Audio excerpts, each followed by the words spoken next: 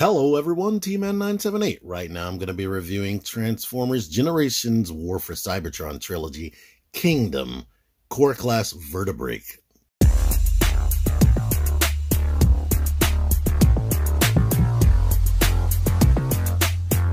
T-Man978 Chill Review. Vertebreak is one of the smallest figures you can currently buy right now, and currently cheapest if you want a cheap Transformers Generations figure. They retail for $9.99 in the United States. And this class is replacing Legends class, which replaced Scout class, which replaced Basic class, if we keep going back in time. As you can see, Rat Trap is a tiny bit bigger and kind of seems more substantial. It's definitely, I think, probably more plastic being used in Rat Trap. But Vertebreak is a new Predacon that may or may not be on the Transformers Kingdom show when it actually appears. Here's the face up close. It has red eyes, which is cool. I hear a tail that it's a female, probably like the Dinobot Slash that came out during Power to Prime. But I don't know. I can't confirm that. But anyway, articulation, head is on the ball joint. Gets a lot of wiggle, and it's on a hinge, so the head can look up without, is this transformed all the daggone way? I think it is, but it can look up that much, but then it has a hinge, so it can look up even more, which is good for those like lunging poses and whatnot. It can't get on the one knee because of the way the legs are shaped, and it doesn't have double jointed knees. But the shoulders are on a ball joint that goes out to that far and can do all that. It's one of those robots where the elbow joint is so tight you might pop the arm off the shoulder trying to move the elbow joint. No swivel in the wrist. And let's see. No, it has a transformation hinge right here that gives you a little bit of wiggle right there, but can't really use that as butterfly. And the legs go all the way out to the side and can kick all the way the heck up and all the way back. So yeah, I showed the knee, and the foot is on a ball joint, so you can get some semblance of ankle pivot. And look at the detail on the legs. And it has this tail sword, which is a pliable material. Unlike Rat Trap and Core Class Optimus, which their gun peg is typically this right here. Vertebreak seems to have a 5mm peg port. Let's see if that's actually true. Yeah. So Vertebreak can hold 5mm guns. And can't hold the gun for Rat Trap here because the peg is too small. But Rat Trap can hold Vertebrake's sword because of the little peg on the bottom. So they were thinking about it.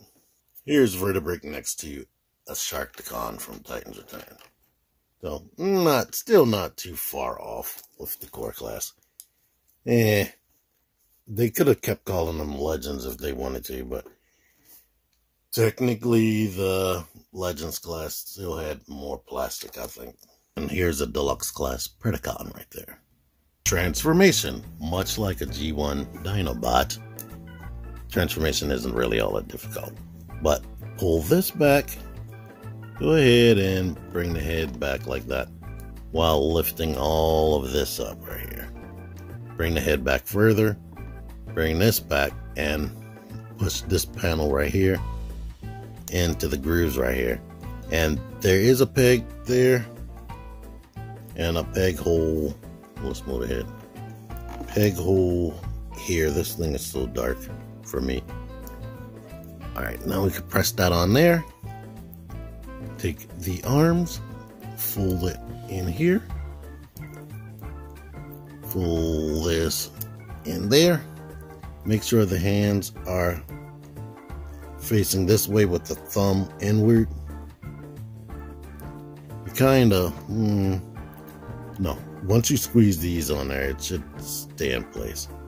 Basically, after that, just bring the legs forward like this and plug the tail in how you see fit. Whichever way you want that to be rotated, that's how it is. So now it transforms into this little dinosaur, sort of reminiscent of, I don't know what the actual name of the dinosaur is, but I was going to say reminiscent of a raptor, but it has a totally different head shape and arm placement, so I know it's not a raptor. In this mode, you can see that it's basically scanned a dinosaur fossil, and I'm guessing their little scanning device didn't have the DNA or enough DNA to replicate what it should look like as a full creature, so it just went as a fossil. But the mouth opens up like that.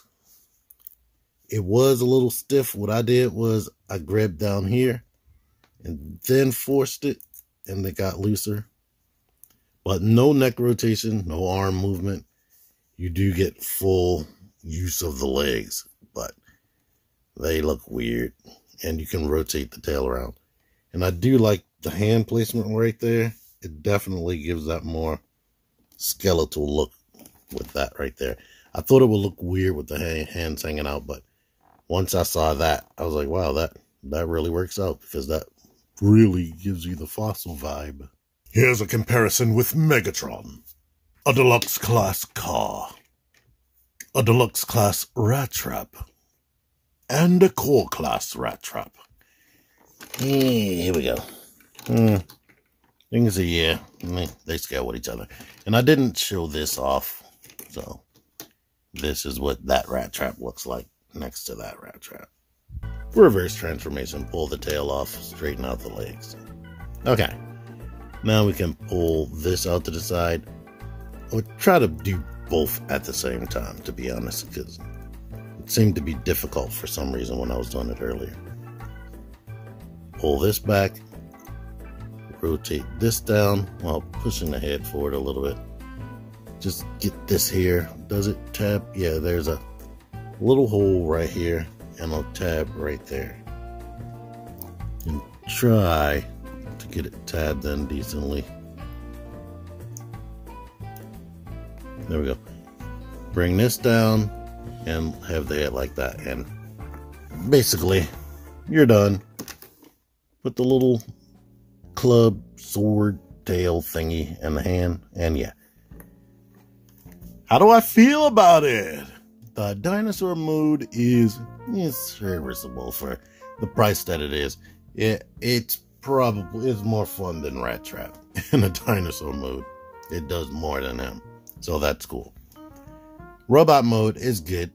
Only thing that I wish it had is friggin' wrist rotation. Wrist rotation would have been nice, but being able to look up like that while putting the legs like this, like I said, really makes posing the thing a little bit easier. No, waist rotation would have been nice, but with the transformation, yeah. And what I didn't show in the transformation back was me shutting this, but you should have enough common sense to realize you need to do that. But anyhow, it's okay, it's cool, it's good.